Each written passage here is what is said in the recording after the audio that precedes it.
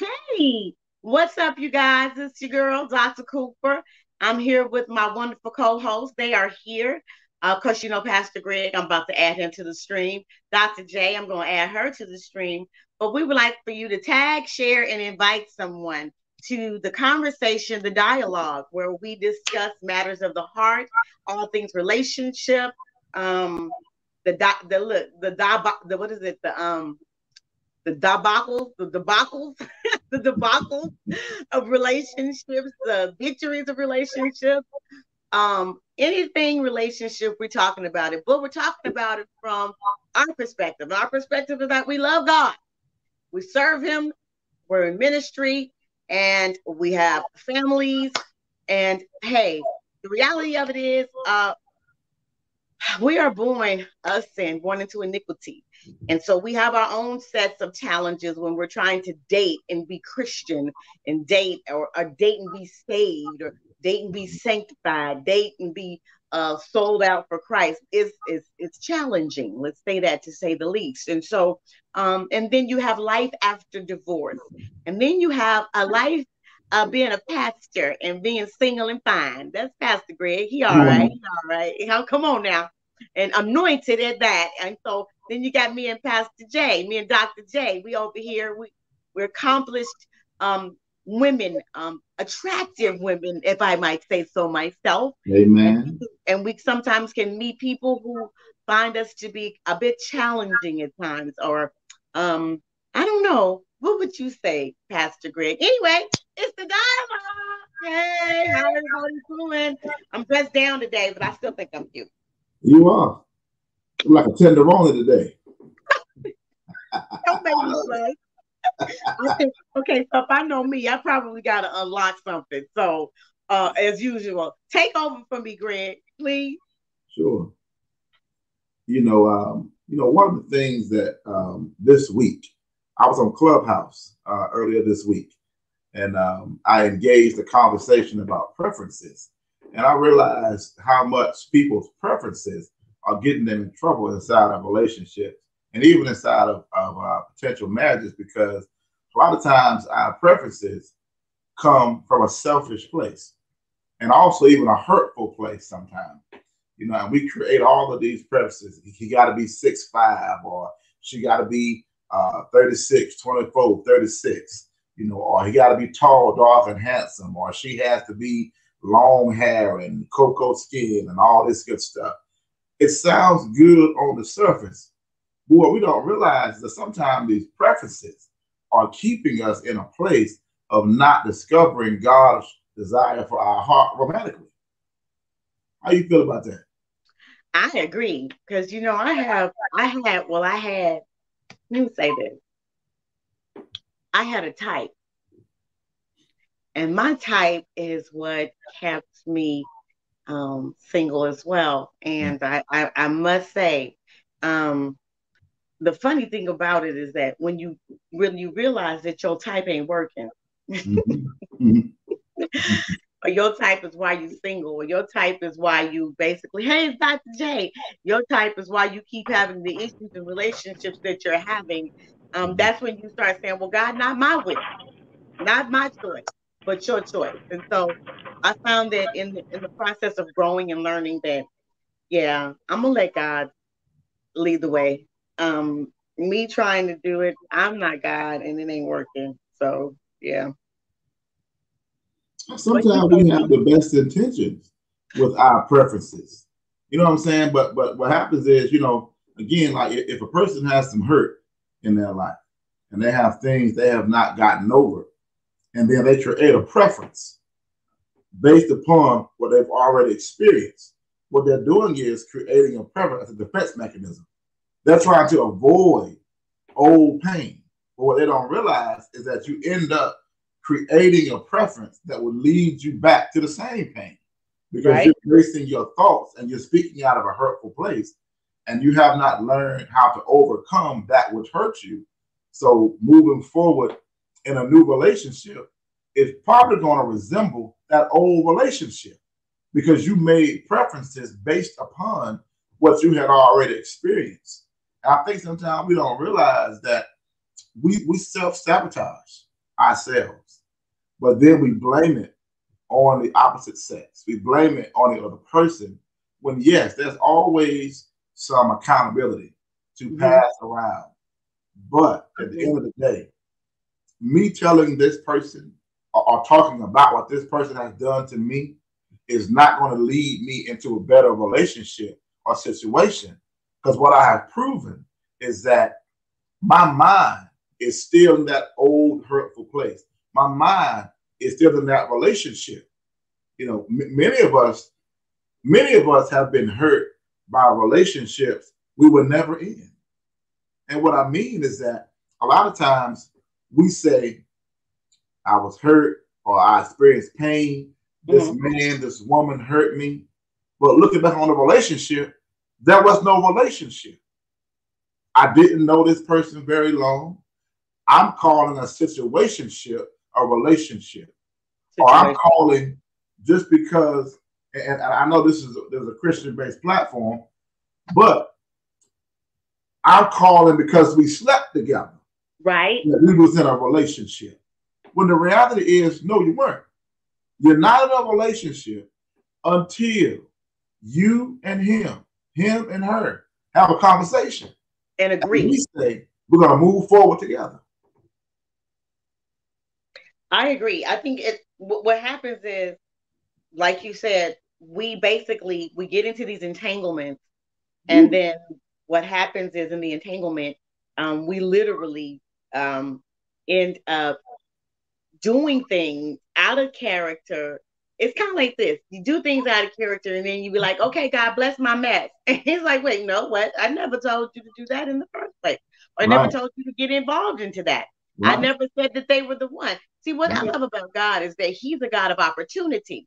He's a God of chances. He is a God of choices. He's not a God that forces anything on you. He'll let you see what you need to see. And it is up to you to make the right decisions. Because ultimately, he has a plan for our lives. But listen, it's like a prophecy. You got to put yourself in line to come into agreement with that prophecy. You got to put yourself in line to come into agreement with that particular blessing. If that's what you want, then how are you going to obtain this particular thing in your life when you're really technically, can I say it like this? So we meet people, we want to be in relationships, but we're still caught up in something old. Does that make sense?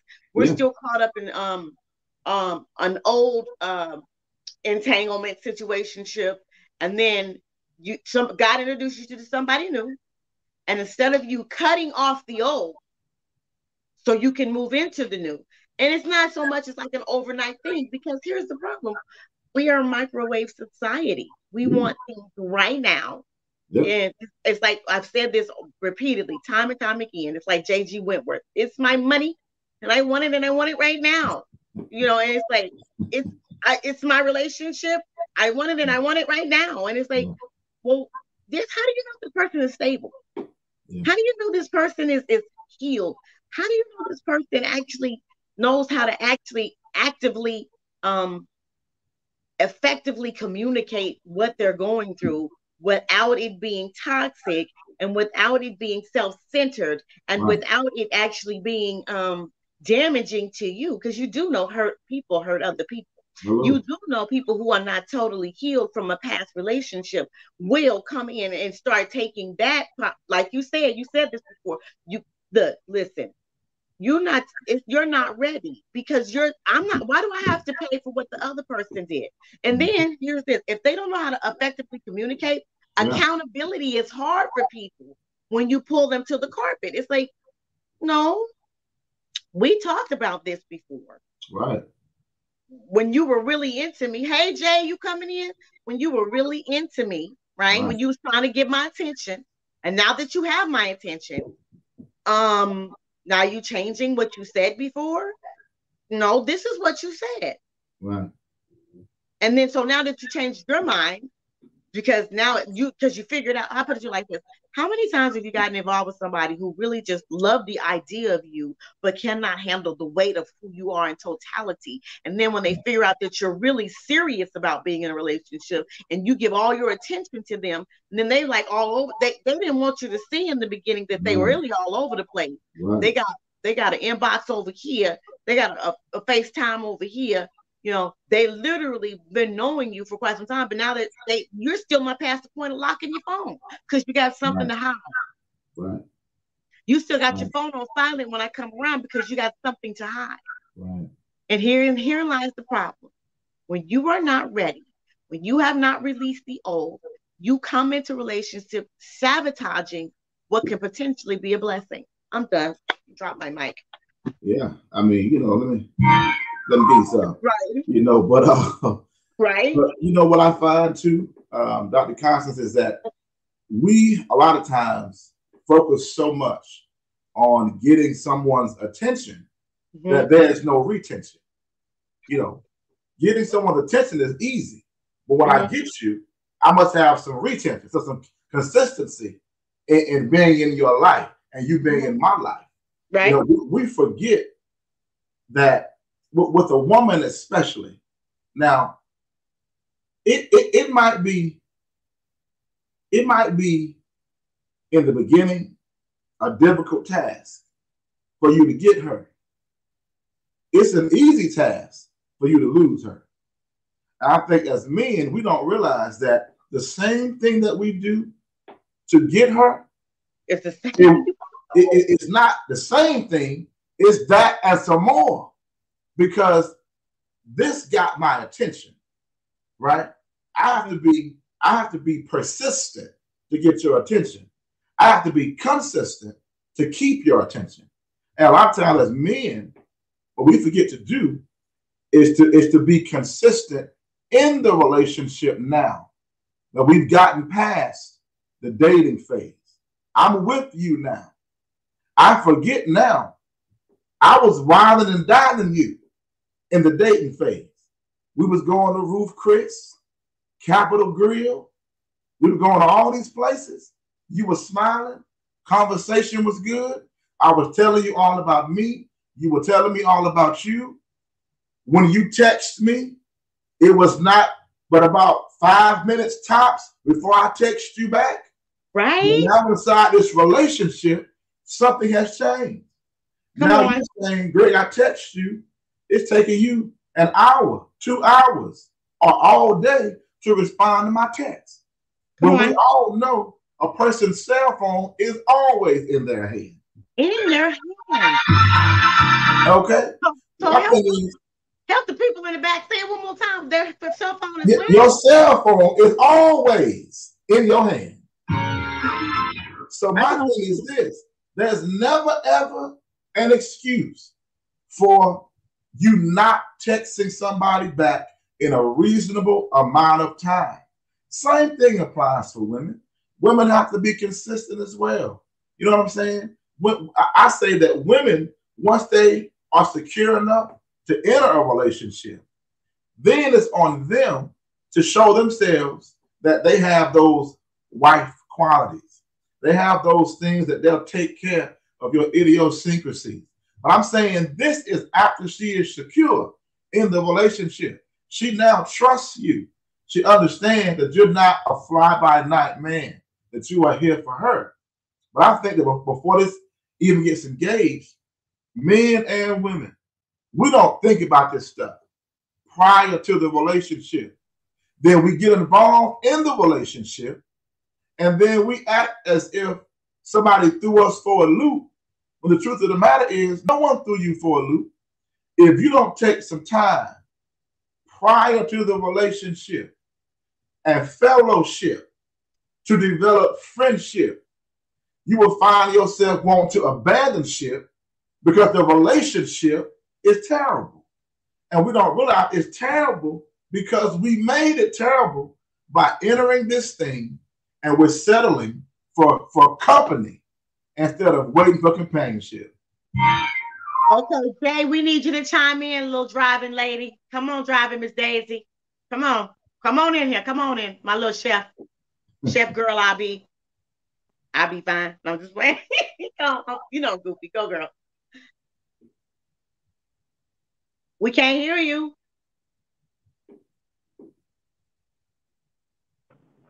You had your mic off? No, it's on. You can't hear me? Now we can. Yeah, we got an echo though. Hold on. Okay, how about now? Wonderful. So, Okay, great. What's your input on that? No, what both of you said was spot on. And I'm sorry I'm driving y'all, so I'm just looking kind of every which way. But what y'all said was spot on about the preferences and boundaries are so very important. And even what you just said right now, I know for me as a woman, I am completely turned off by inconsistency. Me too. Like if you can't be consistent, I'm turned off in every single way. I don't want to talk to you. I don't want to deal with you because to me in a relationship, the easiest thing to do is to be consistent. It doesn't really require much effort. Just do what you do, you know? And if you are in fact interested, and Greg as a man can speak on this, a man will show you when he's interested and you actions speak louder than words, right?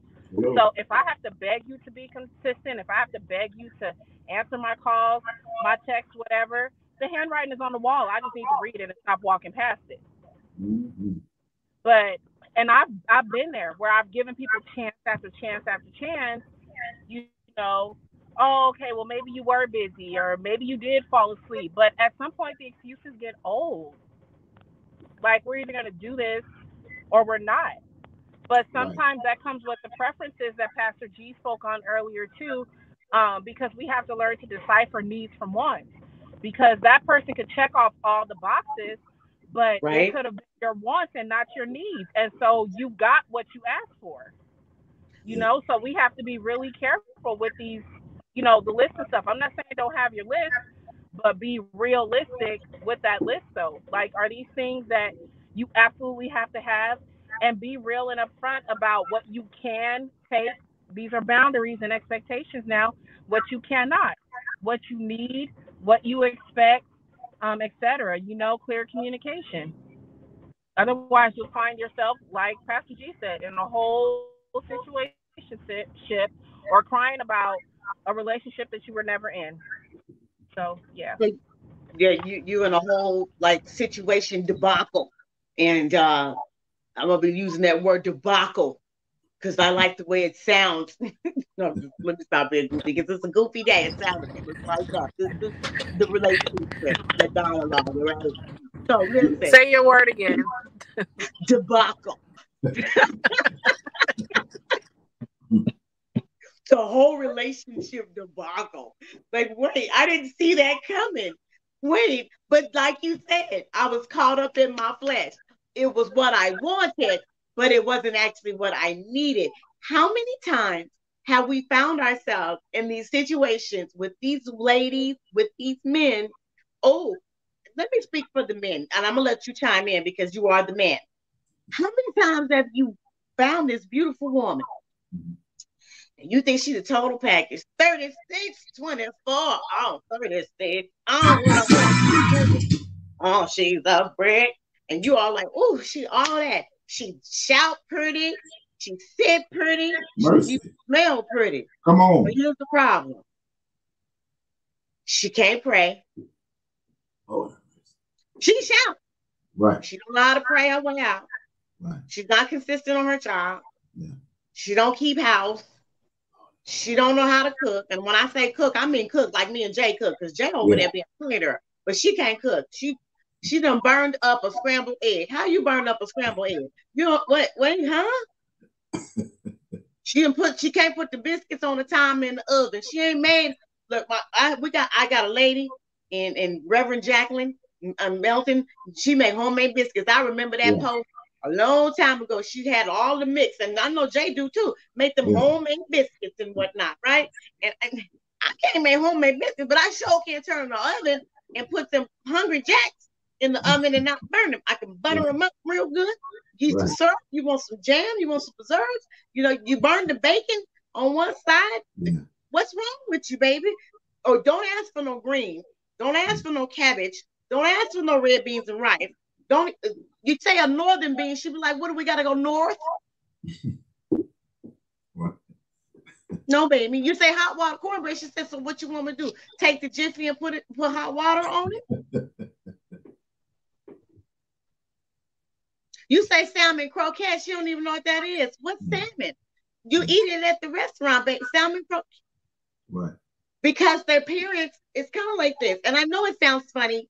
It's funny. It's cliche. But you meet these women, and all they are pretty, is all I'm trying to say.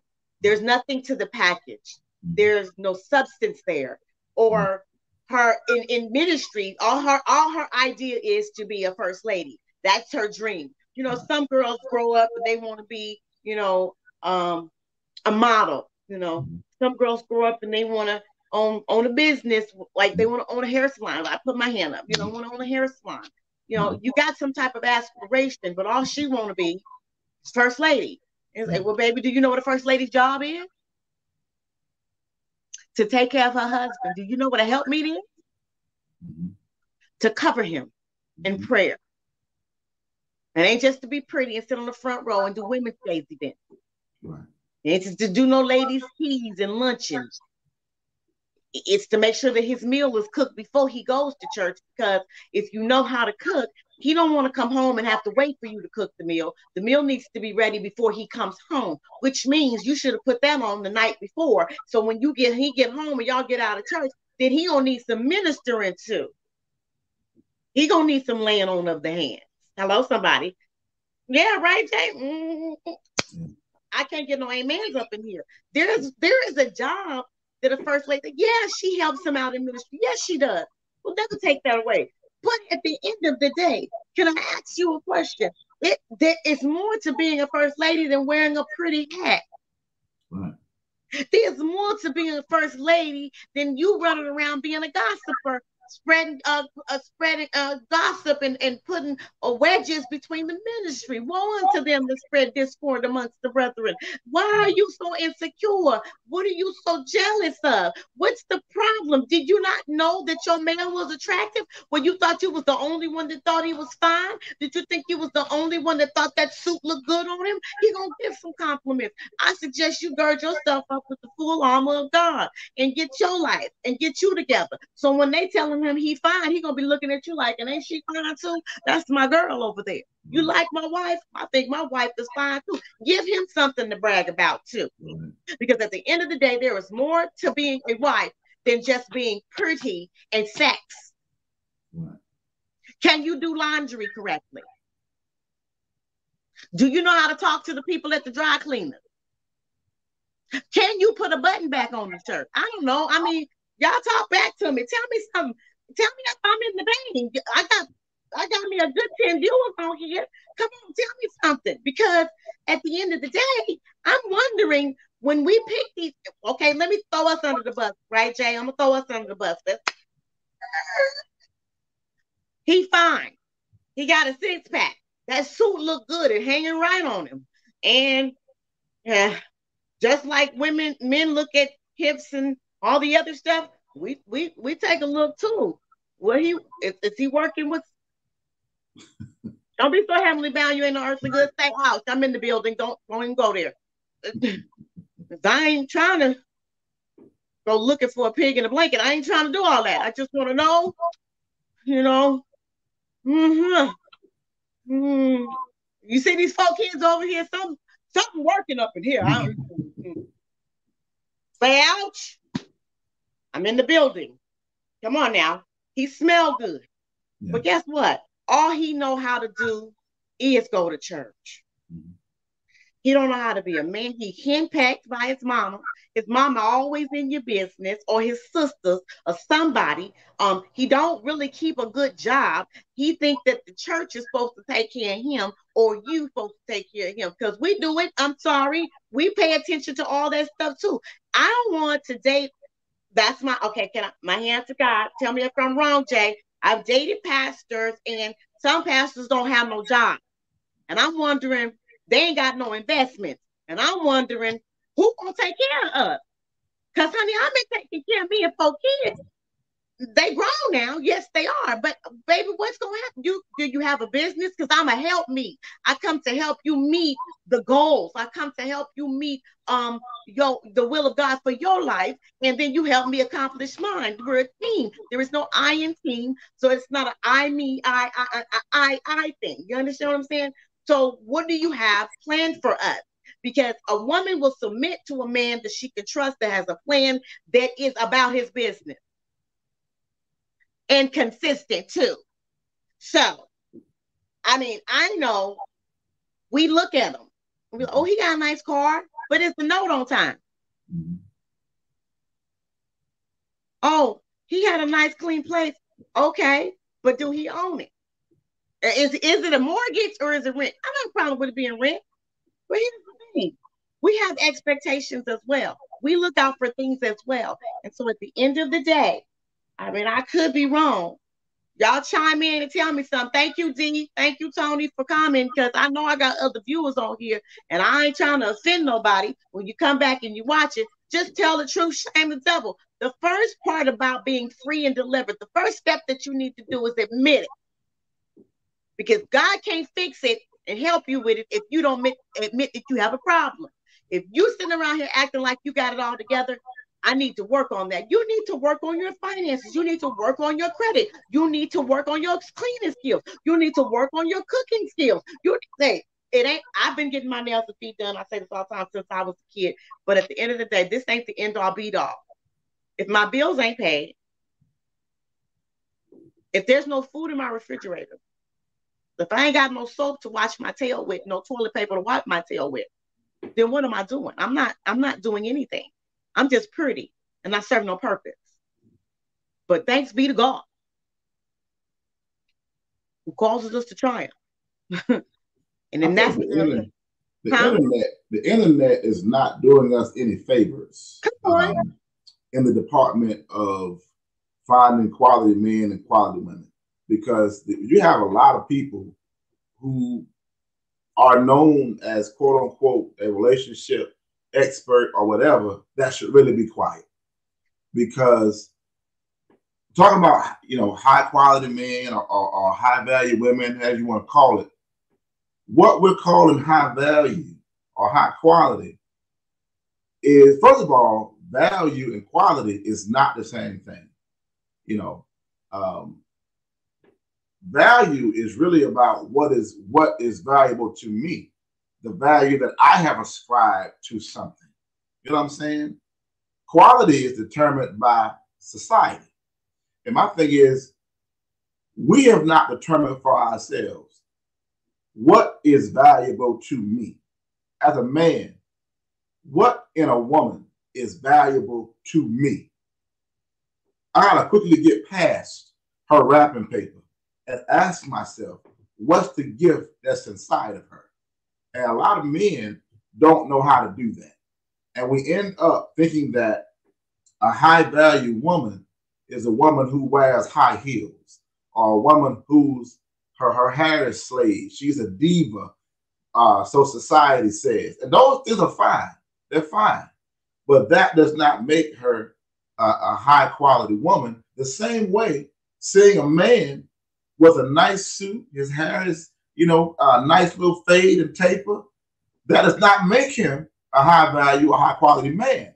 My thing at the end of the day, we have to first of all ask ourselves, what do I need at this place in my life? Mm-hmm. At this stage in my life, what's important to me? What are my priorities?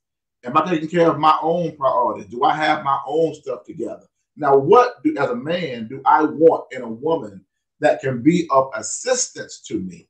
Like the Bible says that her husband's heart does safely trust in her, and he shall have no lack of gain.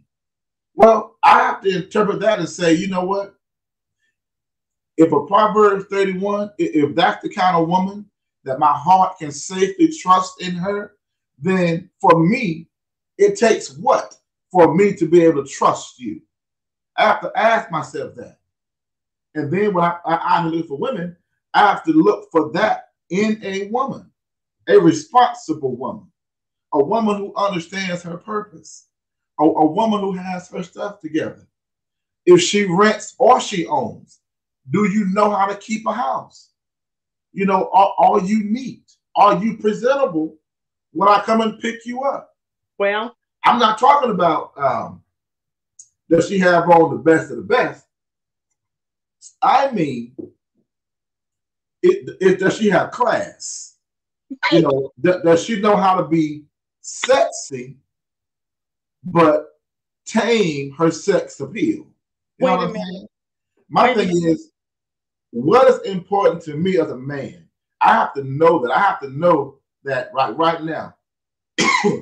The most important thing to me is what? Peace. So I can't be with anybody who disturbs my peace. So therefore, why would I entertain a woman who's ratchet? We pick individuals and then we expect them to cater to what we know they aren't. And then when they can't, we get upset as if they have done us a disservice. No, you self-sabotaged and you chose a man or you chose a woman that you knew did not meet, was not suitable for you. You knew that. They didn't look like what was suitable for you. They carried themselves in a manner that you know is not suitable for your life. But what do? You move past those red flags. Come on, can I run out the room? I just want to run out the room. I'm about to run out this room. Let me tell you something. When you said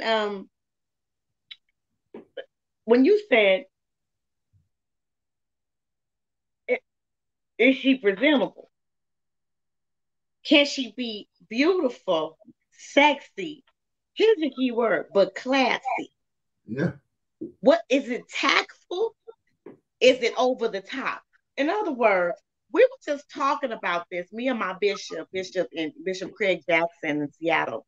We were just talking about this. And the crazy thing about it is we find that women eat at a bokosha. I just felt God. We find that women in the church want to take on the personality of the hot girl in on Love and Hip Hop. You want to be an Atlanta housewife, but coming to the church. You want to wear the see-through mesh, right? Yeah. Okay, wear the see-through mesh, but what you got on up under there? Because you can have on a whole black slip, and we won't have a problem with it. Cover up. And what's important is that you understand that the Bible declares, woe unto them that causes another man to stumble. Do you know that you have become a stumbling block? Not just for him. So you going out to dinner, you want to be a hot girl. Is it for him? Because now he feels like, I can't take you around nobody. Because you don't know the cutoff. And then where's your measuring stick? You get what I'm saying? Like, where in your mind did you not say, I want to be sexy, but classy, but for him only? Right. See, it's so funny because you were talking to me. Remember, you were like, you look like a hot girl. I was like, but did you notice my shirt way up here? I can't do nothing with most of this. But you was classy though. Exactly my point. Like, there is a time and a place for everything. I've always been funny about undergarments. I'm going to do something with Tony because I really believe that women need to get back to undergarments. It's funny to me that you want to run around here talking about you a holy woman of God, but you ain't got no pantyhose on. And I don't care about pantyhose. Let me take that back. Let me reiterate that. But you don't have an undergarment on because you walked out the door and you felt yourself jiggling. We're not making an LL Cool J video here. Okay. Jiggling, baby. Go ahead, baby. Jiggling. That's for his eyes only. Right. So when I go out to dinner and I'm on a first date or I'm on a second date or whatever, I don't have a ring yet. Right. I do want you to look at me though. Right. So I might give you a little peekaboo cleavage. You know, I'm almost 50. You know what I'm saying? So peekaboo cleavage. What's peekaboo cleavage? Peekaboo, like now you see it, now you don't. Just all depends about your angles. It's angles, you know what I'm saying? Okay. So I ain't so heavily bound, I ain't so early good, you know what I'm saying? Because I know what I'm working with. Right. It's also like that for men too. Why does your shirt need to be so tight on your arms where it looks like you're about to do an Incredible Hulk on me? I don't need that either. Because I don't want to have to tell old girl off, like, yeah, he with me, boo. Quit trying to signal him. Quit trying to give him your number. Right. Look, the paper. Here you go. No, we're not doing that. Right. Because see, God delivered me from me. Get that clear. Yeah. I'm not always sanctified. I need Jesus all day, every day. And so, yeah, we're going to fight, boo. Whether it's with this mouth or whether I'm going to be like, no, come on, we're not eating here. Yeah. We're not doing it. Because if I have to lay hands on her unaware, get your life. Get on over there. Go on over there. Because people don't have any morals. They don't have any standards. And they don't have any kind of ethnical balance. It's like I shop online all the time. I love cute clothes. I got a bunch of them in the closet for when I get a man.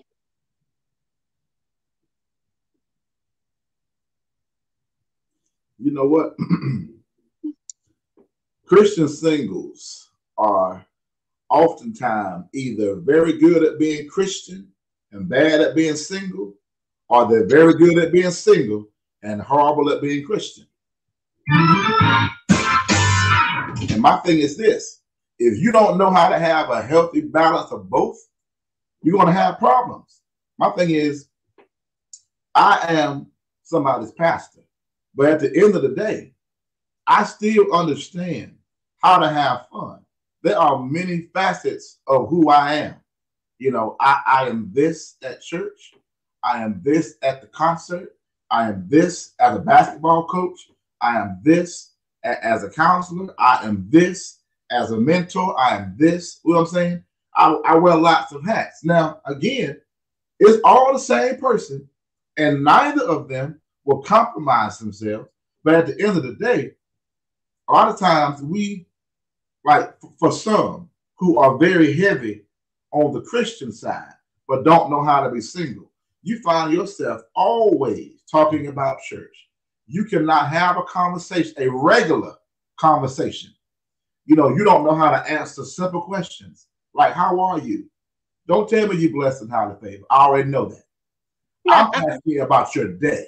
How are you?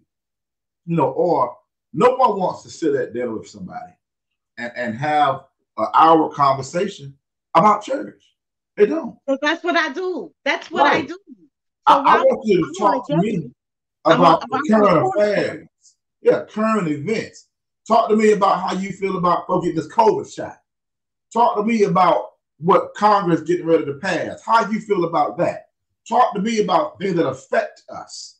Talk to me about things that affect our everyday life. Don't just talk to my spirituality. Talk to my psychology. Talk to my cognitive functions. Talk to my intellect. And that's what we don't know how to do, because all we know how to do sometimes is talk church. Now, you do have the other extreme where you're heavy on the single side and light on the Christian side. So now your conversation is too worldly. Right. Now you're having inappropriate conversations. You want to sit here and talk about sex, and we're not on that level yet. We're not in a relationship yet to even think about having a conversation about marital sex. But now we're talking about this on a first or a second date, or we're having conversations that are too intimate for right now, or we're using vernacular that is not really appropriate for any setting. But again, everyone is on different levels, spiritually and socially. And my point is that in order to really be a well-rounded believer, a well-rounded person, you really have to have a healthy balance of both. You know, I know who I am in Christ. But right. Guess what? I also know who I am, not in the world, but to the world. You know what I'm saying? I don't have to be of the world, but I am in it. Right. So I do have some responsibilities to other people who are in it. You know, I do some things that are worldly. However, they are not sinful. You know what I'm saying? Like we use the word secular a lot, as if secular means bad. Secular means non-religious. So anything that's not of a religious nature is secular. Doesn't mean it's bad. Because I mean, listen, when Lauryn Hill come through, I'm gonna go see it. When Dave Hollister come through, I'm gonna go hear him. You know that when Flo Usher back in the day came through, I wouldn't have heard him. I like R&B. I do. I love gospel R&B.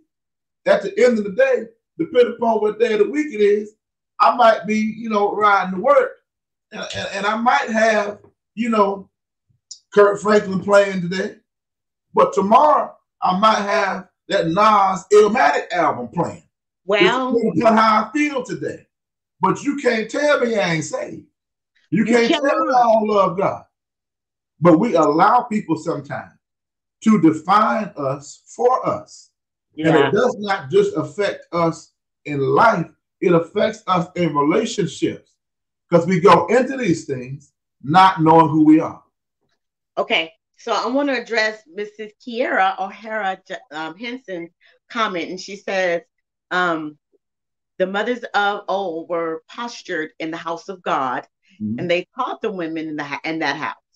Most of these mothers have transitioned on to glory. It's easy to talk about what's wrong with these women when those mothers of old taught them. So here, let me address that. So if this, I don't know if this is your first time being on, but I am an advocate of the mothers of the church. That's why I do the Fragrance of a Woman. I'm big on giving honor where honor is due. And that is who taught me how to do the undergarments. What we're talking about now is common sense. It ain't so much about teaching people. You know what's a club dress. You know what a club dress is. We're talking about being discreet, being modest in your clothing. We're not talking about new converts here. This platform, we're talking about people who know better and supposed to do better. When I was a child, I reasoned as a child. But when I became older, I put away childish things. And so here's the problem with being in the church. We're not talking about new converts, baby. That's not what we're talking about. We're talking about people who know better and supposed to do better. It's kind of like this. You cannot still be on milk and call yourself being mature.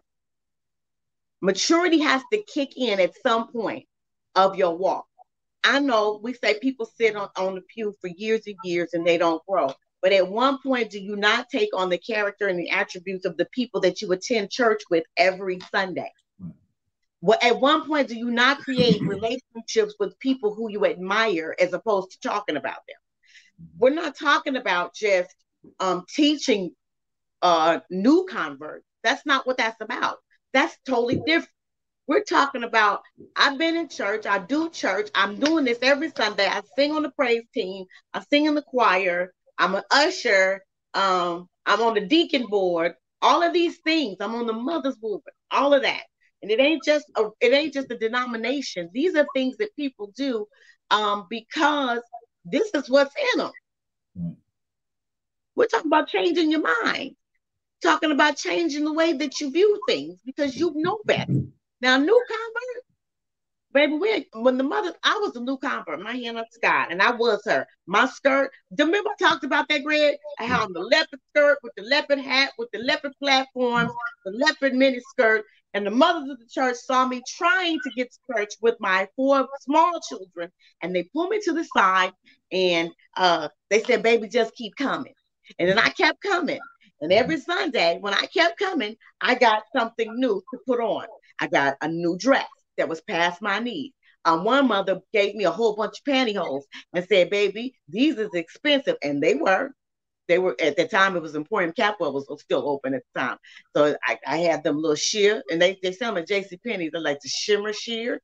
And so I had some shimmer shears and looked at the tag on them. At the time, they were $16 a pair. And I don't even know how much they are right now. The shimmer shears.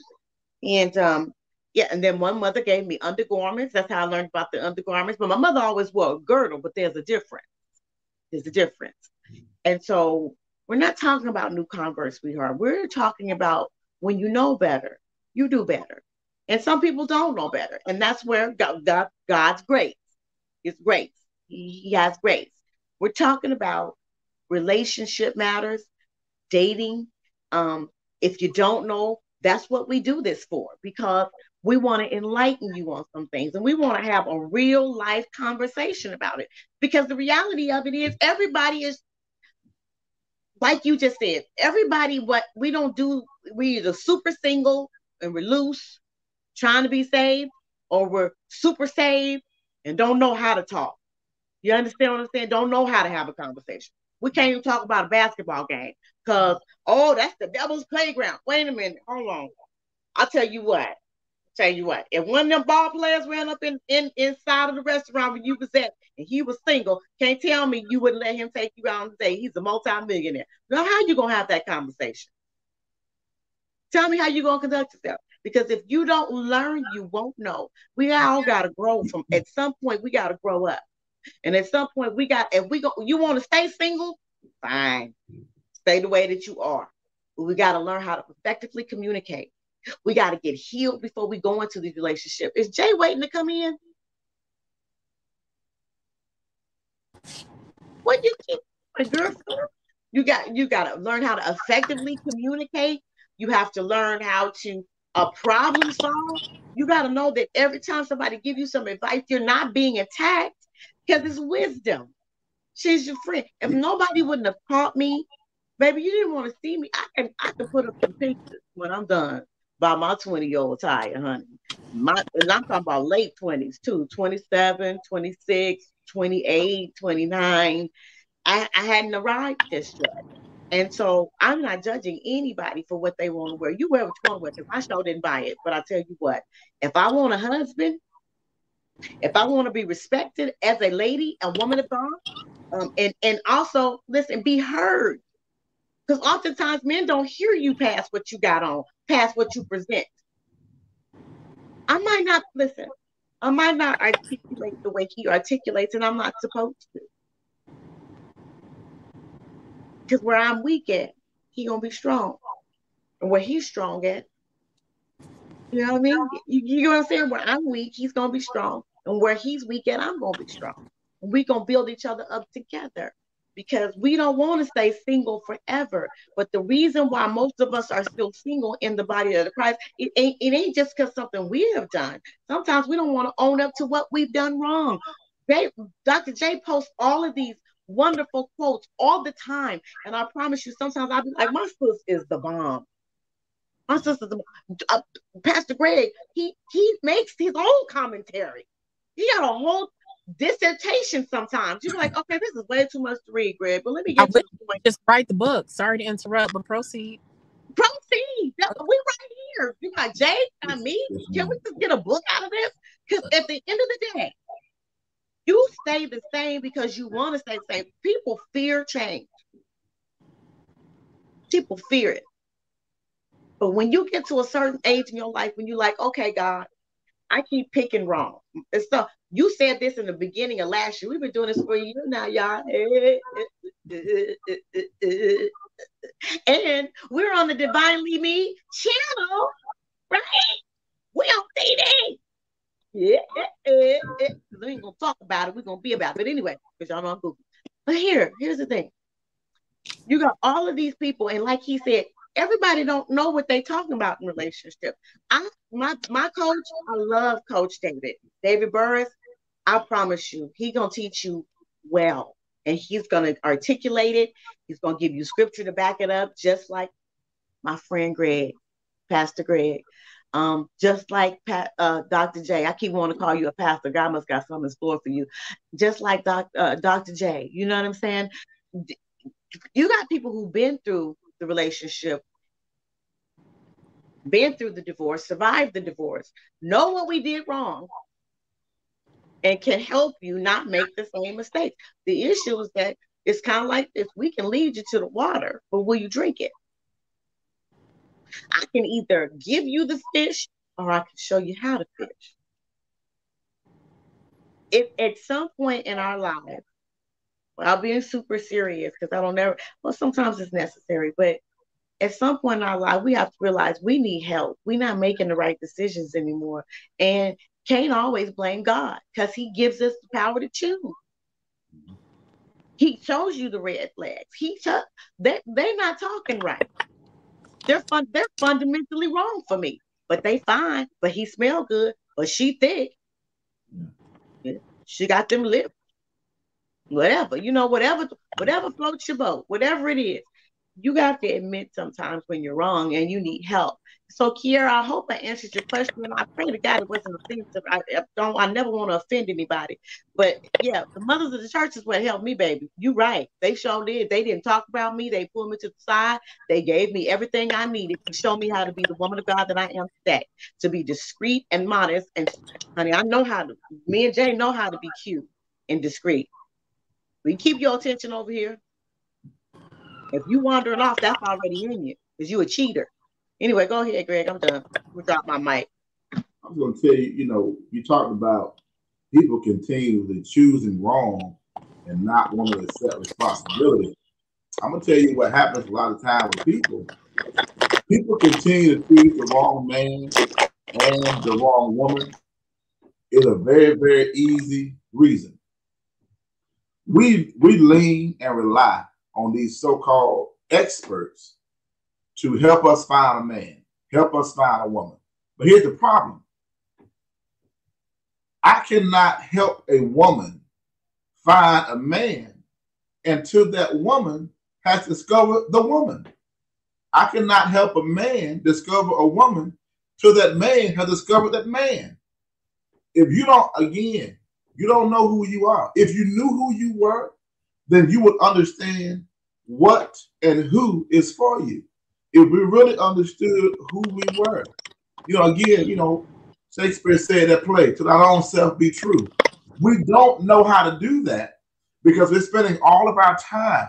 We need these relationship coaches to justify our bad behavior. Come on. We need these individuals to tell us that we're right and that they are wrong. The truth of the matter is, it is not hard to find a man. It's not hard to find a woman. It's not hard to find a good man or a good woman. But find the right woman, the right man is the question. Only you know what is right for you. But see, we need these 10 steps to find Mr. Right. 100 ways to please a man. It ain't no 100 ways to please a man. If we wasn't on this Christian platform, I'd tell you in 3 of them. I can't say it on here. But help us, Pastor G. We are. I really want to say it, but I can't say it. But we need all these steps to do these simple stuff. Let me tell you something. Big Mama didn't have no problem finding no man. She sure didn't. Granddaddy didn't have no problem finding no woman. We're talking about being presentable as a man or a woman. Right. First of all, even Naomi told Ruth, put on a little makeup, a little perfume, and go on to the threshing hole. Where he at? You understand what I'm saying? Now I'm not telling anybody to go find your Boaz. I'm not saying that. Just making a point about being presentable.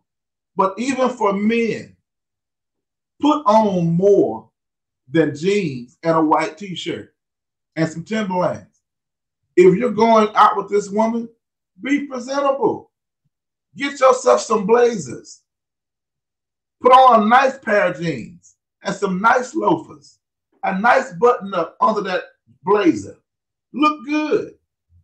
But we are presenting reflections of men, reflections of women. But we have not learned to be what we claim that we are. And we also don't know how to decipher a diamond from a cubic zirconium. You talk about these high quality men or high quality women. We are ascribing people who have a lot of money are people who look like success as high quality or high value. But the truth of the matter is that does not determine if you are high value or high quality. Again, I ascribe what is valuable to me. Just because you look a certain way or act a certain way, that does not make you high value. Your high value comes from where? Your character. Where's your character rooted at? Because if you've got great character, let me tell you, I don't have to tell you to treat folk how you want to be treated. If you got good character, I don't have to tell you, you need to make sure you hold the door for her. Because you already know that. If you are a woman of good character, when I open your door and let you in my car, by the time I get to the other side of my car, you should have unlocked my door and pushed it open. But those are the kind of stuff that we do not talk about because we call that stuff old school. No. That's called chivalry, being a gentleman, being a lady. But again, we don't want to be ladies and gentlemen because you got too many women out here. You don't want to be a lady, pardon my French, you want to be a bad bitch. That's what you want to be. And we're passing that around. And I'm like, what's wrong with you? When did we start living in a world where it's okay for women to talk to each other with the B word and you answer to it? No. Big Mama told you a long time ago, when they call your name, then you answer. Because if you're giving women a permission slip to use the B word to you, guess what? That man gonna sign it too and call you one too. Now you are offended. Okay. But you have taught him how to treat you because he has seen you respond to that. So what he is doing is that he's doing what you respond to. But we don't realize how toxic we can be, even as saved individuals, men and women. And men, we're no better sometimes because sometimes we are calling each other, player. Why you answer? I ain't no player. No, my name is Gregory. Now you can call me dog, whatever. I'm a player. But we are answering the things that's not who we are, who we need to be. But we don't realize it's having a major effect on your perception of you and other folk perspective of you. When they hear the word player, they see you and they see player. Go ahead. What's up, pimpin'? Come on. That's what I'm saying. So we got to get back, ladies and gentlemen, to first of all learn what is a lady, what is a gentleman. And it's not, for men, it is not simply about understanding how to open her door. Know how to open her heart. You open her heart as a gentleman by paying attention to her idiosyncrasies, paying attention to what she is not saying, paying attention to her body language, listening when she speaks, taking her to see that movie that she mentioned last week, taking her to see that play that she mentioned last month. Pay attention to what she is saying and what she's not saying. No, you can't read her mind, but the more you spend time with her, the more that you are around her, know how to read her. Know how to play off of her body language. Make her the focus point of your attention. And if you're at a point where you're saying, I want to seriously date her, do not be one of these men that she has to complain. You don't respond to texts in a timely manner. You never call her. You never initiate the date. Don't text her WYD. Call her and say, Connie, I want to see what you're doing next Saturday. I'd made some reservations at, Chez Josephine's, your favorite restaurant. Just want to know if you're available about 7 o'clock. And after that, we're going to go hear Lauryn Hill. You down? Yes. I need to be ready. What color you wearing? Because come on. Heels are flat. You do not want to hear me texting you WYD. You don't want to hear that. You want me to call you a plan with some action. And my thing is this for the women. And I'm going to close with this. This for the women. Once you get in that relationship and you feel safe and secure, every now and then, it's up to you to pay. Come on. Now, I said in the relationship. I ain't talking about dating. Nope. We in this relationship. Together. If you feel secure, I'm your man, you're my woman. We have the big C word, commitment. So sometimes you plan the date and you pay. The doors of the church are open. Reciprocation. Will there be one? Will there be one? It's gonna be quiet. Ain't nobody walking to the front after that. Will there be one? Will there be one? Listen, I got us an inbox question. I'm not gonna say any names, but I got us an inbox question. Listen. So the question is, okay, hold on. Gotta go back to my inbox, y'all. Sorry. Come on. I got a lot of stuff going on in my inbox. You know, this new haircut.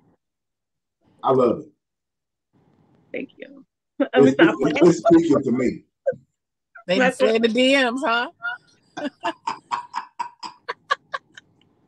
I love the Bob now. It's Thank really you. cute. I thought I'd be mature with that asymmetrical. I see it. Come on, I see the asymmetrical. I see it. Yes. Okay, let me stop. Okay, so the question, you guys, listen. Okay. If you're single and saved, waiting is masturbation a sin?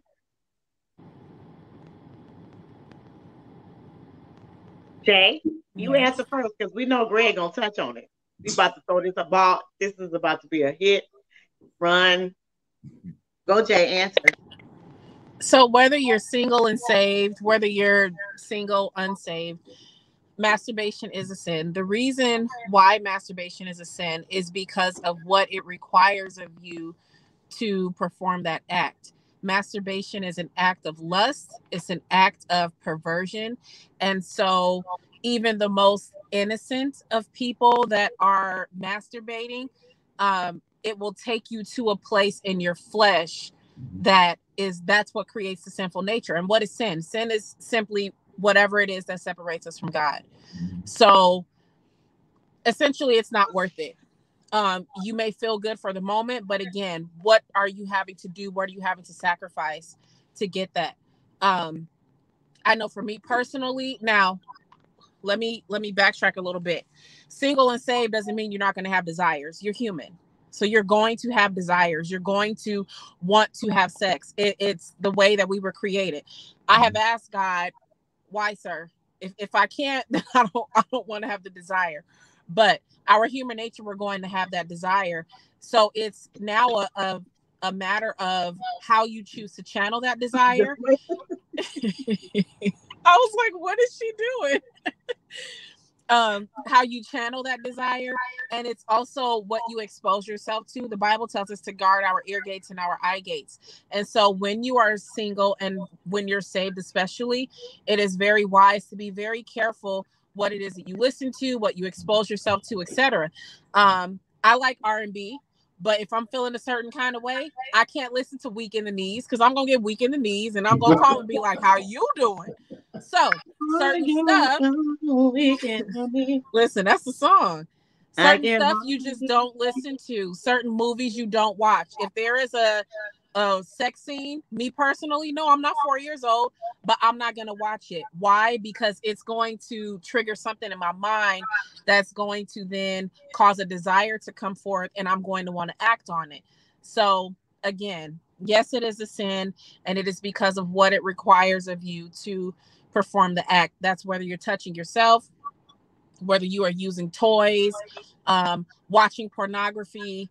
All of these things plant seeds. The seeds that we want to plant in life are those that are going to grow and cause us to be productive. If we start doing these things, pleasing ourselves sexually, those are the seeds that we're going to plant, lust and perversion. And let me close with this. When you give the devil, when you give the enemy an inch, he will take a mile.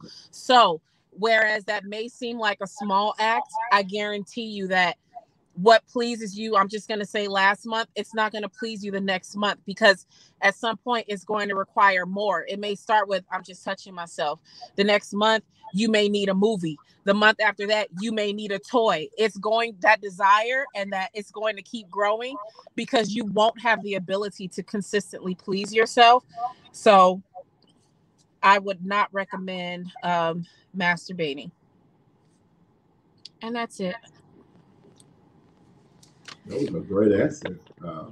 Well, so on that note, I got somebody making some angry faces, and I don't know who it is, but I don't know why they mad. But it's the truth anyhow, and it might not be the place for you, because hey, you know, we gonna tell the truth and shame the devil. Sometimes the truth hurts. You know, people don't want to hear the truth, because I was talking about this to somebody else the other day. The reason why people don't want to hear the truth is because truth comes with an obligation. Once I am informed, then I feel like I have this obligation to do it, because I know. And so if they're angry, it's because you didn't want to know, but now you know. So inbox us if you need prayer. We box can help those you get toys delivered. up and just wait on God. I was celibate for 10 years. Was it easy? Absolutely not. But I wasn't masturbating. I wasn't touching myself. I wasn't watching any pornography. I didn't have any toys. Completely celibate. So you can do it. God is a keeper. You can do it if you choose to. There's choices. Again, doesn't make it easy, but is it possible? Absolutely. Okay, so here's what I want to touch, and then I'm gonna let Greg have it. He can take the baton. One of the things I know about lust, and I'm gonna tell you something about lust. Lust will take you, like you said, to places that opens up doors where you keep attracting people who see you physically, but they don't want to know you on a deeper level. So you're letting off. Remember, I told you why I started the fragrance of a woman, because I wanted to know what was it about me that kept getting me. I kept attracting the same type of men. They just were packaged different. So I'm put you like this. I like these things right here, right? You see them? Oh, yeah, those are good. Mm-hmm. So they got them in Parmesan. They got them in other flavors, right? Mm-hmm. So what that mean? It's still cheese, dried cheese. It's just different flavors, different packages. Where am I going with that? Well, it's the same spirit, just different packages, different flavor. So he might be dark skinned at this time. He might be all the way supposedly saved, but he still got that same spirit on him where it's flesh. And I'm attracting these fleshy type of men where all they see, can I say it, is 36, 24, it might be 42 now because I'm a little thicker in the hips right now. But you see this body, right? But you forgot that she's anointed. You forgot that she's a prayer warrior. You forgot that she's an entrepreneur. You forgot that she's a businesswoman. You forgot that she's an author. You don't see nothing else but 36, 24. I'm lying. I ain't 24, y'all. I'm sorry. Pray for me. I need to be delivered. I want to be 24. I'm speaking it. So it was. But, and these hips. And so now you find yourself in this position because why? Because I've been playing with myself. Let's just put it out there. I've been touching myself. I touch myself. And so, you know, don't you touch me on the inside parts. What movie did that come from? Love it. All right. You just touch me on the inside parts. I'm heckin' goofy, y'all. Don't. Do you hear me? So it's like, but I'm attracting the same type of man because I have not changed my aroma. I have not gotten those things, the clutter out of my own personal closet. I ain't got me together, y'all. And at some point, I got to get me together because I wanted to. Insanity is what, Greg? Doing the same things the same way and thinking that you're going to end up with a different result. Yeah. Can I tell you about insanity?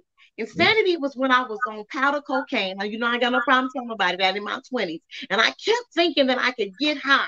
And this time I'm not going to stay up all night. This time I'm going to leave the club. This time I'm going to go home and be with my kids. This time I'm going to go home and I'm going to actually stay home. I'm going to be able to get high at home. The insanity was until I had dealt with the fact, and I didn't know this until I got all the way saved, all the way delivered 20 years later, that I was suppressing pain from my father dying, from being rejected from my family, from being rejected from my children's fathers, in plural, rejection that I had never dealt with from high school, rejection that I had never dealt with from elementary school through junior high school, the things that people who I thought were my friends were not my friends, and the list goes on and on. So I kept trying to medicate these emotions, and then when I became an adult, because I had not matured, so now I'm on drugs, and then I'm on these drugs, and now I'm being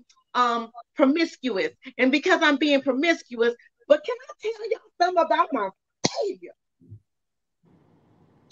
Kept me from having HIV and other deadly diseases. When my heart was stopping, okay? And I said, God, if you save me, I'll serve you. I still had the residue. So now I'm saved, but I got to get the residue of the promiscuity off of me. So of course I'm saved. Of course I'm in the church, but I still got these desires. Because quite frankly, I don't have 4 kids for no reason. Okay, now, I got these desires. I might not be doing it a lot, but I'm doing it. Can I be honest with y'all?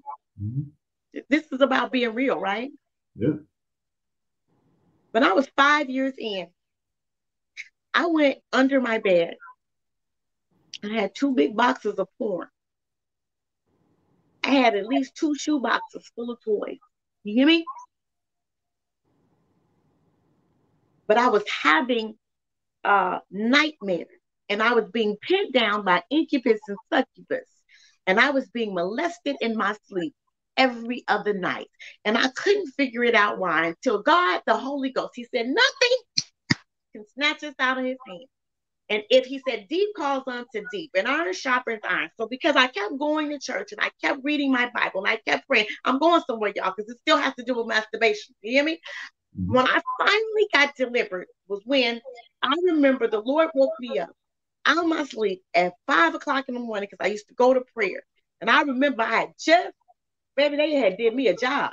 I tell you, them demons did me a job. They both had me. And when I was in tears, because I felt so violated, because I couldn't move. And God said, get rid of that. I said, what? All of that under your bed. Go underneath the mattress and get that spare one too. And that was when I knew masturbation was going to get me nowhere. And those toys carry spirits. And when you open up those doors and those portals, and you talking about, I want to be saved, but you in church, and then it's like, but you keep attracting the same type of man in church because he ain't all the way delivered either.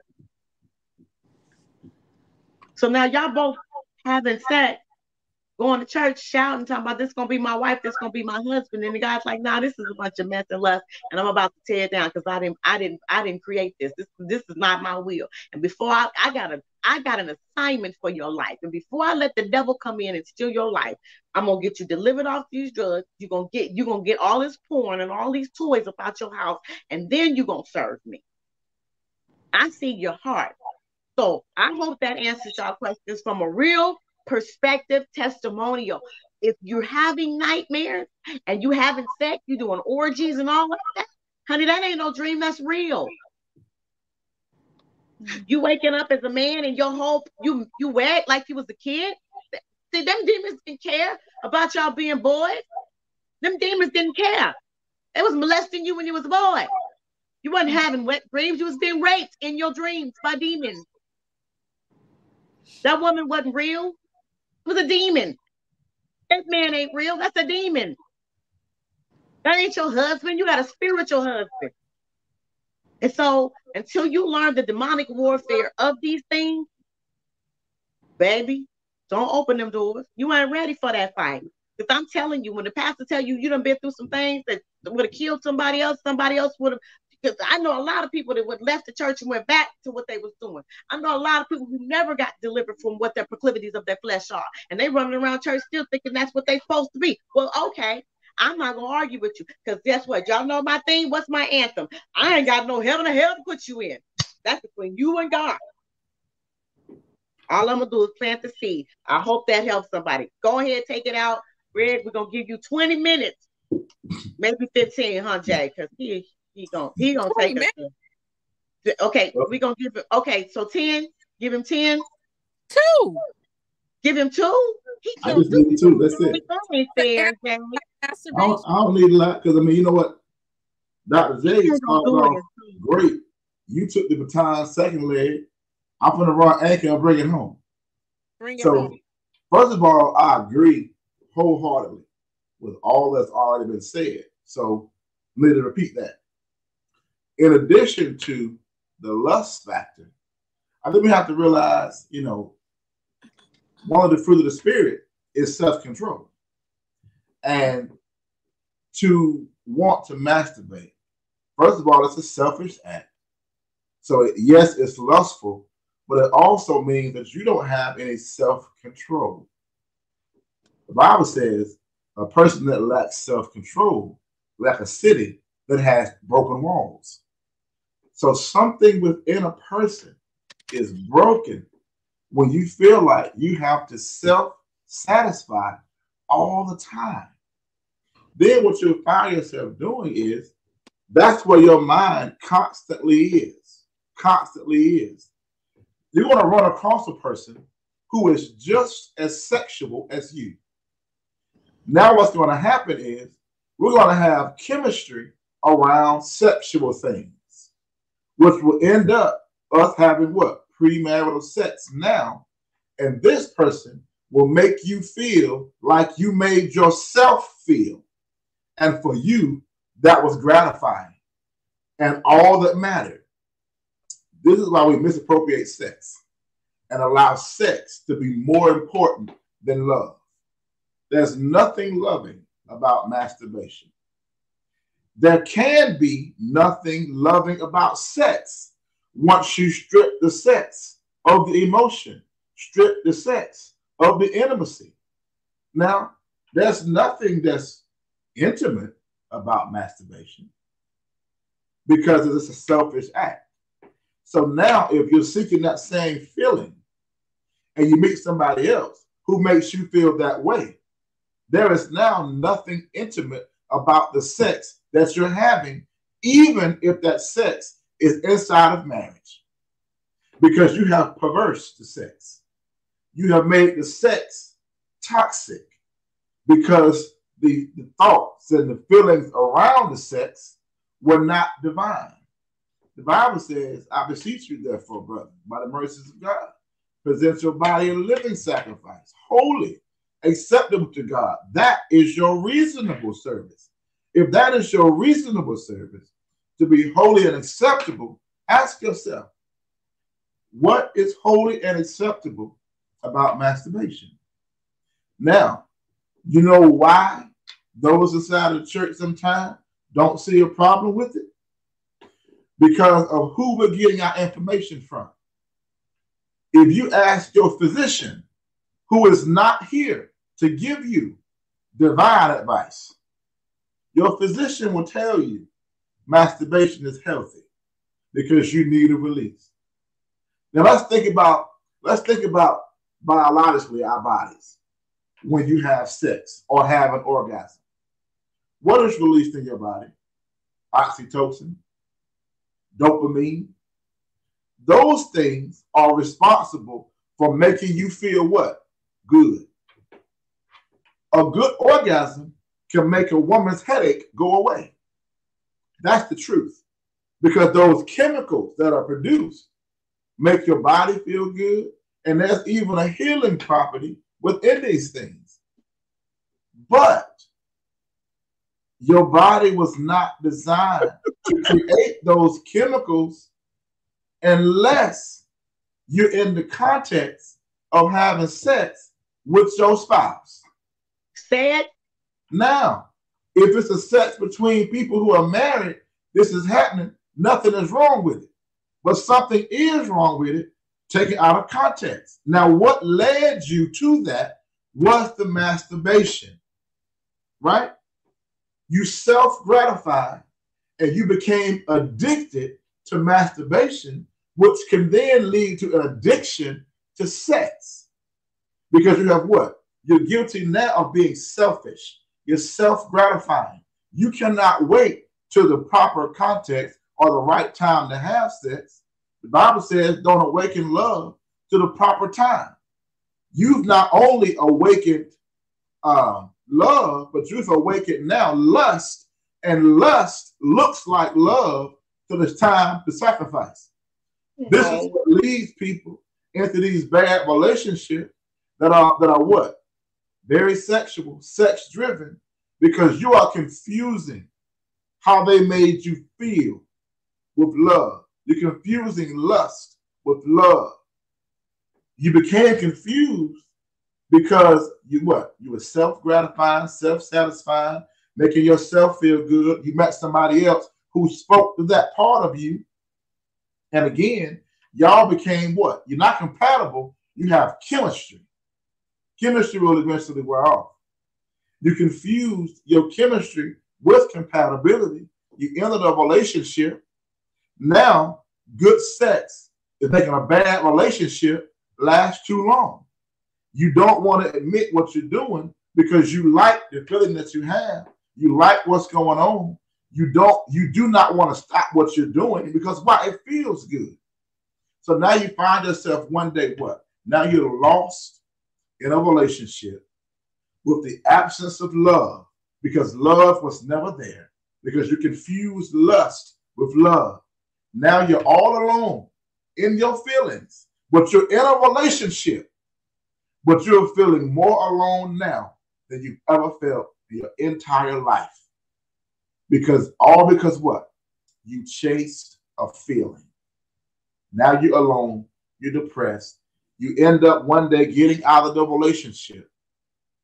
And now you have to pick up the broken pieces of your broken heart, all because you confused lust with love. Well, the doors of the church are open. And I had a couple of songs that came to mind. Somebody rocking up the doubles. It's time. Giving you mounts of pleasure. But you know what, too? Dr. J made a point that will hit me in my heart when she said there's certain things, certain sex scenes that if she knows coming up, ain't a good idea for her to watch. Let me tell you, one of my favorite movies, but you know what? Probably my favorite relationship movie of all time is Love Jones. I knew you were gonna say that. I can't watch Love Jones. Listen. I be calling somebody with the last name Jones. I can't watch. Come on. And you know, I have a crush on Nia Long since a long time ago. And I already know if I ain't in the right frame of mind, pastor or no pastor, I can't watch that movie today. Because this is not the right week for me to watch that. Right. Because I don't care how saved and sanctified that you are. Everybody, from the pastor to the deacon to the trustee to the prophetess, got somebody in their life from the past that all you got to do is dial 7 numbers and it's on and popping. Tell me I'm wrong. I was just thinking about you. You just run across my mind. You just run across my mind. You just how we used to. Look, and look. Now you done called me. You done FaceTimed me. And I'm like, oh, Connie, what you do to your hair, girl? You looking like 10 years younger. No. And now I'm saying all the right things to you, and ain't nobody else been saying it. And this how we rationalize it. You say to yourself, I mean, you know, but Greg is a good guy. I say, you know what? Connie is a good woman, and she'll keep this between her and I. But does that make it right? We'll rationalize that wrong and make that trip and end up like Donnie McClurkin. We fall down. No, wait. Get up. No, wait. Guess what I was thinking about? What?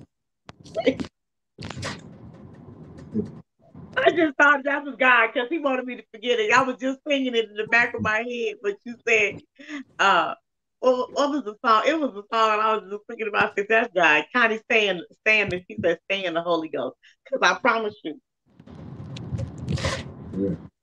Yeah. You got to be honest in the house of God. And these are the kind of conversations. My thing is this, singles ministries. If you're not having those kind of conversations, you just trying to hook folk up. Teach folk how to deal with their urges. Teach folk how to deal with when your psychology is in warfare with your spirituality. Teach folk how to deal with that. That's some spiritual warfare right there. That's some interpersonal conflict that we're not helping people understand. It is normal for you to battle with different parts of yourself. So let me show you how to win the war. But see, we just got folk, we want to give all these thank you Jesus sermons, which is wonderful, but you better tell people how to deal with real life. You better teach people about their biology, about their sexuality. And my thing is this, with these young millennials and these millennials' children, we better start having real conversations about sexuality and not just sex. Well, here's there is a reason that people are struggling with, I don't know if I like men or women. This is no judgment. No judgment. That's real. That's real. But we're not helping people to understand why this is happening, how this is happening. Everybody is not claiming to have been born gay. Everybody ain't saying that. Some people are coming off of multiple heartbreaks and they are turned to the opposite sex because they feel like that sex will not hurt them. Or it's coming from this perverse sexual acts. It's coming from masturbation. It's coming from having threesomes. Don't say it. Now your woman, like what that woman did to her that you don't know how to do. Now you find yourself, your relationship now in trouble because she has what? Experienced something that she never experienced with you. Now she's running back to a feeling which she'll confuse herself if she's not careful, and that lust will look like love. But there's no sacrifice in that. This is why small stuff that we think is no big deal, it is a big deal. It is a big deal if you have a pornography addiction. It is a big deal if you have a masturbation problem. That's a big deal because you have no self-control. And if you have no self-control, you will lead yourself down a road that you can't get back from on your own because you don't know how you got there. You don't know which roads you took to arrive. So you definitely can't get back home by yourself because you don't know how you got here. Now you're praying to God, you're asking God, well, how did you allow me to come to this past? You did that. You had these experiences. You told yourself, I'll just try it. You took yourself out of the company of individuals that were your accountability partners. You took yourself out of the safety of dealing with individuals who might understand you on a spiritual level, and you settle for individuals who only understand you on a worldly level. But nobody's in our life to call us out. Nobody's in our life who can impart wisdom. Because why? Because Big Mama 40.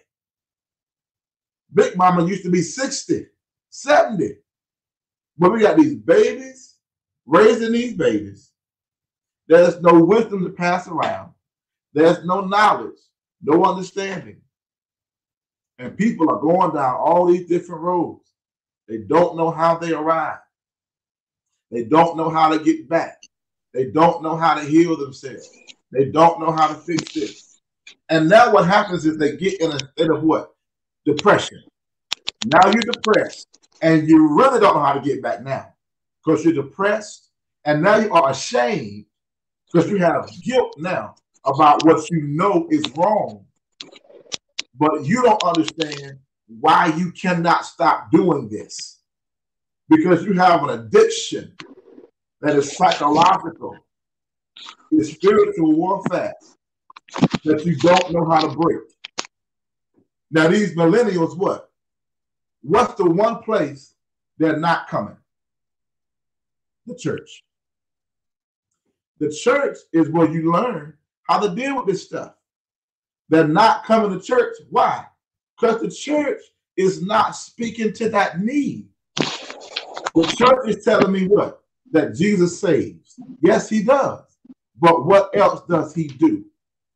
Sometimes our salvation can be a distraction to our liberation because we thought all it took is salvation. That's the first step. But we have allowed talking about salvation all the time to distract people from knowing what else there is. Sorry, y'all. We cannot talk about liberation. The Bible says that what the Spirit of the Lord is, there's liberty. If you don't want to talk about liberation, then how can folk get set free? Weird. You know, how can you be set free and delivered if we're not talking about how to set folk free? We're not talking about sometimes we don't have enough Holy Ghost on the inside of us because where the Holy Ghost needs to be, something else is. If you have a cup, like an empty cup, and like this cup is a fourth full, right? Well, there's something already in here. If I tried to pour something else in here, it wouldn't be able to hold the full capacity of that thing because something already in there. And the reality is, as people, we got so much stuff on the inside of us that we don't know how to empty out so that God can fill us up with the right thing. That is what's leading folk down that pathway of destruction. We don't know how to get back. And sometimes we don't want to come back because it feels good. I'm happy, but you have no joy. When that happiness fades, then you will not know what to do. I'm done. You done? Listen, I know, Jake, I'm going to let you say something. Y'all forgive me. My tablet went dead on me. I'm so glad that the live didn't die. That's the first time that's ever happened. Y'all know I'm professional, child. Woo, I just about lost my mind. I was like, please don't let it be messed up because he was talking so good. So I'm glad y'all caught it. Forgive me, you guys. No, it's like that was getting good for me. So forgive me, you guys. Go ahead, Dr. J. Pastor G pretty much covered it. There's a couple of words that he said that I wanted to highlight. He talked about masturbation or sex outside of marriage, and talked about it. And so that's a powerful word because oftentimes we attribute addictions solely to like drugs or to alcohol, but addictions are real, and it is and I mentioned this one. I want to thank the person who a part of trying to come to terms is that honesty. And so to even have the courage to even ask that type of question is a lot in itself, because it means, you know, that it was on your mind. But nobody is perfect, you know. And you know, Pastor G, I can't say the church is ever going to get away from it, but I can say that this facade of perfection is not saving anybody, and it's not helping people want to come to the church or come to this God that we say we serve. That's right. We're so busy wearing white and carrying big Bibles and, you know, marching to the front and looking holier than thou. Yep. But who is that helping? Because Right. the people that we're walking past to get to the front and get to the pulpit or where have you, these are the people that are struggling with addiction and with masturbation and fornication and, like Pastor Greg said, identity issues and you know, just different things. So we've got to get away from this facade of perfection and really help the people. And it is conversations like this this is what helps, because people have the opportunity to ask the questions and to get the information with the things they struggle with. The reality is, everybody has a struggle. Everybody has a thing. Everybody has something that they can't get over. But if we can't be honest and we can't be transparent with ourselves, then this whole thing is for naught, you know? And I don't mean the dialogue, I mean the whole thing, the walk with God, the salvation, all that. It's for naught if you can't be honest and you can't be transparent. So I'm just glad that we have this platform. And thank you, Dr. Constance, for just being consistent. For one thing, with being obedient to even offer this platform, and then to just be consistent, because these are the types of things that help people. So if they never respond, if they never, you know, inbox a question, if they never put up a heart, you know, if they never acknowledge that they're watching the live, I truly believe still that these are the types of conversations that are helping people, because they can hear it, they can see it, and they can hear it. I yield my mic. I want to, I don't know, can you hear me? Yeah. Can y'all hear me? You can. So I know that this was impactful. Let me tell you why. Out of the year we've been doing this, I've never went dead on my tablet, number one. I've never ever had an echo, anything, you know, technical, because I take pride in doing everything as a service rendered unto God. I try to do my best to offer a classy platform, but also to just give, you know, do everything as a service rendered unto God. And even in these conversations, I want to be transparent, because people don't get delivered, they don't get healed, and they don't get set free. And oftentimes it's like this. I remember when I was struggling in addiction, I can remember I have friends and they'd be like, okay, well, Connie, you know, we can only pray you so much. When you gonna stop? Yeah. You know, you gotta want this for yourself. And what God laid on my heart about conversations was just that. I'm a relationship God. Thank you, Father. I want a relationship with my children. You said it. We are in the world, but not of the world. And so doing our best to try to stay saved in a world that's full of all type of windows and doors and opportunities. And, you know, social media has made it impossible almost to keep your children. Like, they want to rush them to grow up. There are no boundaries anymore. And so the things that we struggle with are like, I'll put you like this. It's like a ice cream cone compared to the banana split they offer. I mean, it's a plethora of sinful things that they got at the touch of a fingertip. Yeah. But what about the body of Christ? I don't care what denomination you are. You can have your skirt on to your toenails. Okay? That thing rise up. We talked about that. That thing will roll up. You can have the best intentions for your children and all of the people that you leave them with at church. But do you know 9 times out of 10 that most of the time children are molested by other children that are molested by the children will lead them into a molestation situation because they're used as bait I mean, come on now, y'all. Let's be realistic about what we're dealing with. But then let's deal about the proclivities of grown people's flesh. God gave us the desire, and that's fine. There's nothing wrong with it. But what's wrong with it is when we abuse it. Anything done in excess is an addiction, and it is a sin. And so we want to have real conversations. We want to deal with, you know, can I say this? And I'm gonna try to wrap this up because we said we weren't gonna do no 2-hour things no more, but this ended up being that because it got real deep. But listen, and people are still watching. Listen, can we deal with the people that stand in the pulpit and probably get erect doing that? Wow. Because the anointing is attractive, but it's a different type of anointing. You know that, Pastor. What about the women that do it too? Men, I mean, come on, let's deal with the true nature of a man and a woman. Just because you're saved does not excuse you, does not make you exempt from having these natural desires. The issue is that they become perverted when you when you lack discipline and self-control. When you want to just keep dating, you know it ain't working. I'm gonna do it different. But you still out there trying to have sex before marriage. I want to test drive it, Lord. Let me see what it run like. Let me see what that do. But you can't see what that do because that's why you're still single. That's why you still don't have a wife. That's why you don't still have a husband, because we lack self-control. Yeah. It's discipline. It's self-control.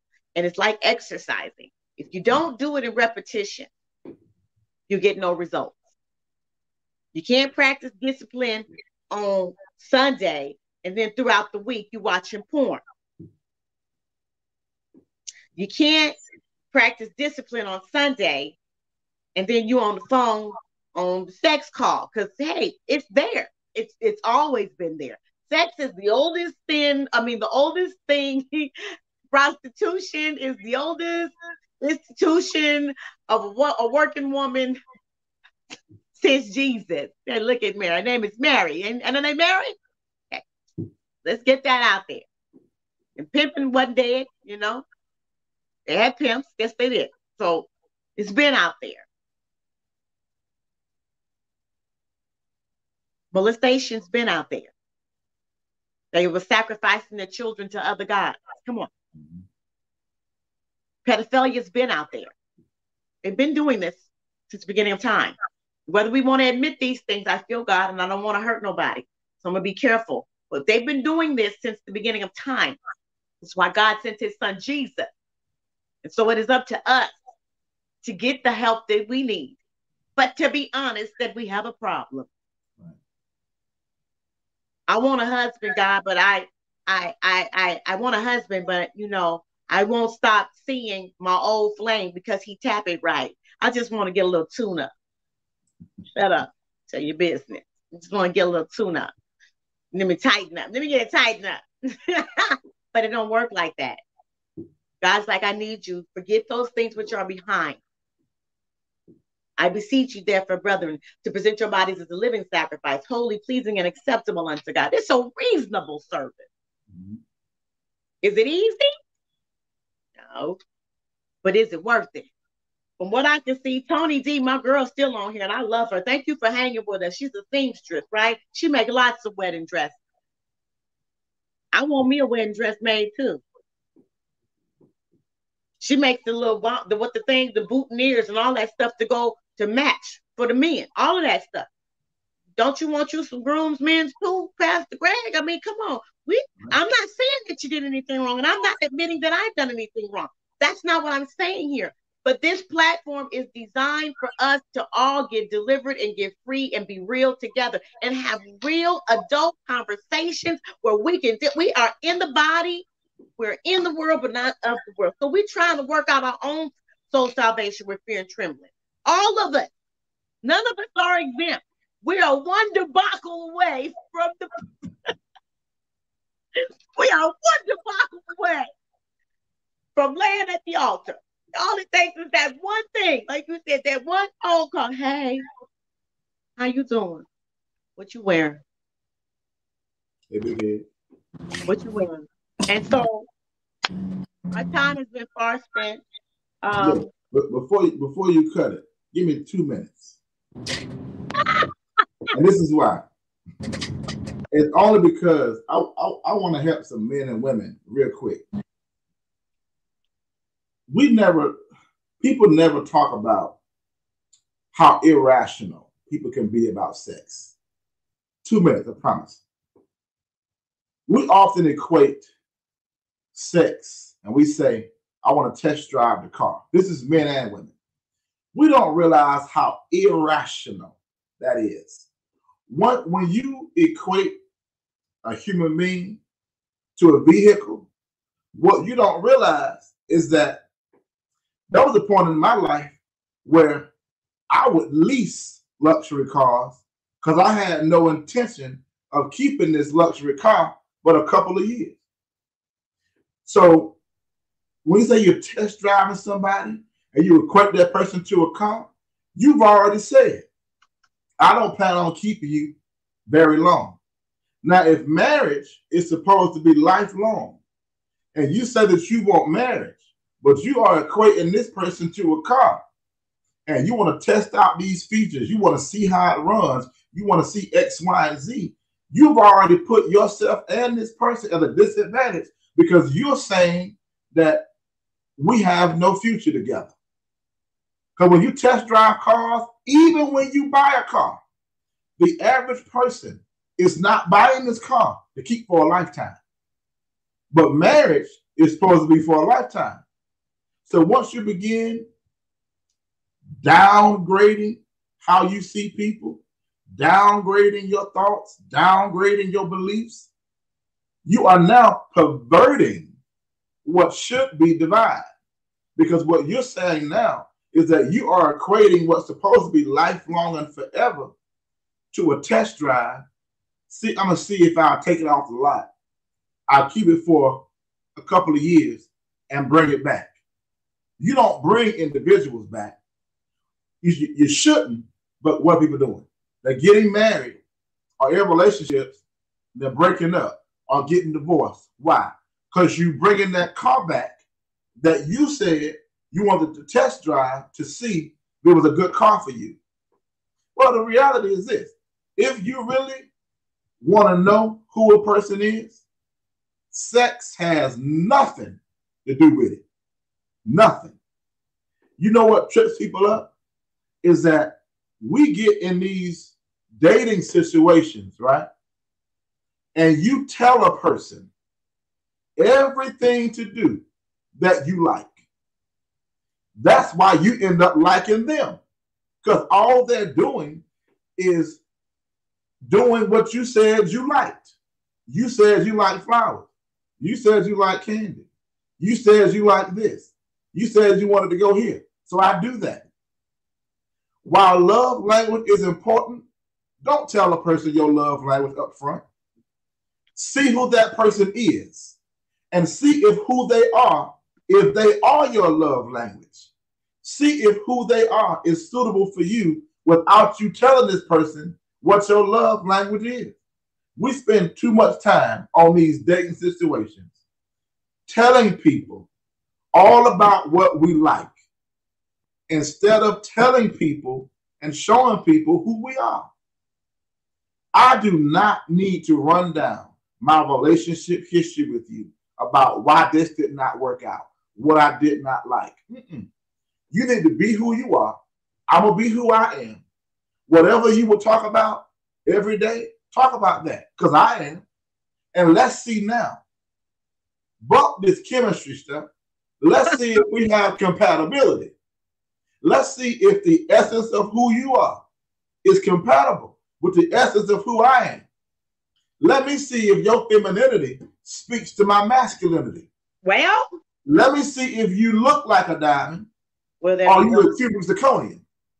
Let me see if you are who you said you were, or if you are what you appear to be, or if you are what you look like. Because see, many of us are settling for a reflection of a man, reflection of a woman, but they're not a woman. They're not a man. They're not a diamond. They're a cubic zirconium. They might be successful in business, but their character is poor.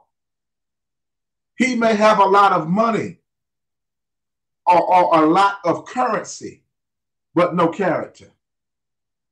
She may have appeal to your sexual nature, but does she appeal to your spirit?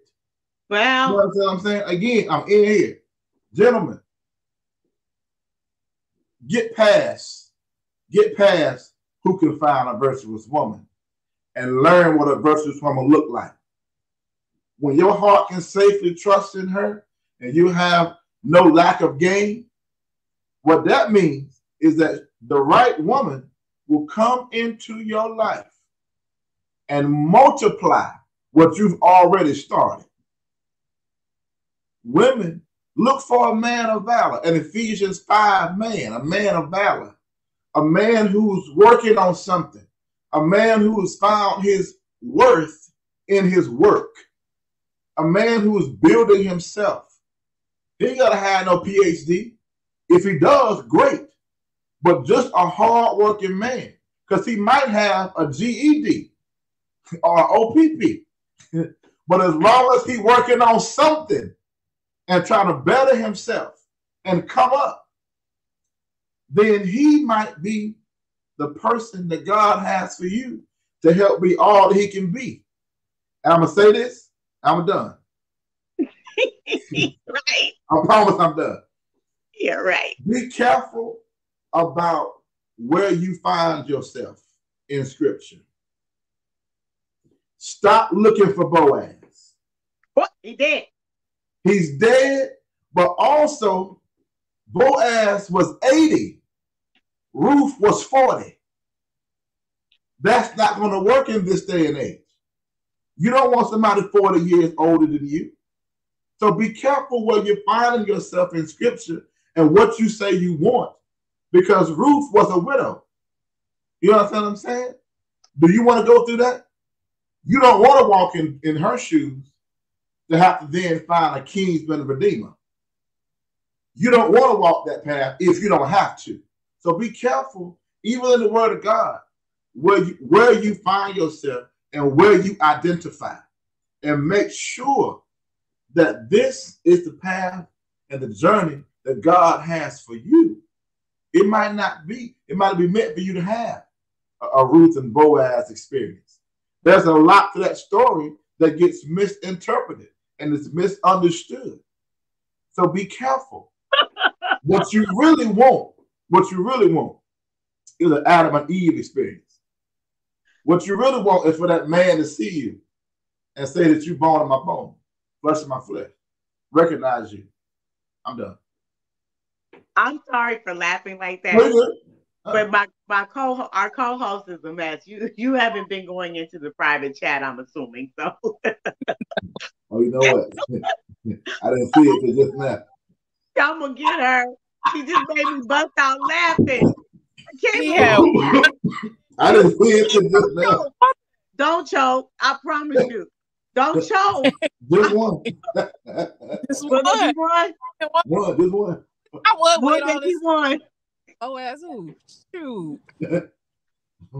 Thank you guys for joining us. My Cash App is running at the bottom of the screen for us. We appreciate you all for staying. We promised that we wouldn't do this long. We were supposed to be 60 minutes or less, but this was the Lord's will tonight. I thank you, Sabrina, for joining me, Lady Perkins. I appreciate you. That's my girlfriend, sister girlfriend from Grace Bible Fellowship from years ago. I love you, sis. Thank you for joining. Tony D, she's my seamstress. She made me that booming outfit for my birthday. Y'all know, when I say booming, y'all know I'm old. I just dated myself. Booming. Sis, you got to stop saying booming, but proceed. That was a debacle. I'm going to get you a shirt that says debacle, okay? Make sure it's blinking. I'm going to be like, you're a debacle. You're a debacle. No, I'm going to stop playing. My Auntie Paula from 15th Street, who I grew up with, she knew me. Ooh, she knew me. She knew me. And this is the new me. And so I I thank you all for joining. I saw a few people pop their heads in. I thank you guys, Madeline, Prophetess Carolyn. She joined us. I don't want to name too many names, but I thank everybody for joining us on the dialogue, the conversation. These are real life conversations that men and women need to have.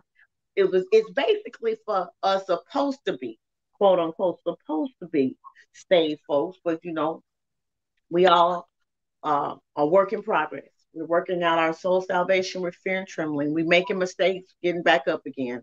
That's all we can do. We fall down, but we get up. We try not to sing Bobby Womack. And if you're thinking something now, wait until tonight. Boy. Sing it. Anyway, y'all know I got jokes. I love y'all. This is the dialogue. Dr. Constance Cooper is the Cash App. Any seed, anything that you send. Guess what? This platform is going to be on my channel, the Divinely Me channel on the Onstage Plus platform. We're on Roku, Apple TV, Google TV, Amazon, and YouTube. Oh, guess what? This is always, if you miss any of these, we've been doing this for a year. The Fragrance of a Woman, the dialogue, the conversation, and the Author Symposium. Hey, I have a YouTube channel. Why don't you go to a Divinely Exquisite 72? And that's on YouTube. Hit us up. I'm on Instagram. Divinely Exquisite Ministries, Dr. Cooper. Y'all know where I'm at. We're right here on Facebook. And then on Twitter, I am Lady C. Hey, if you need anything, any prayer, inbox me.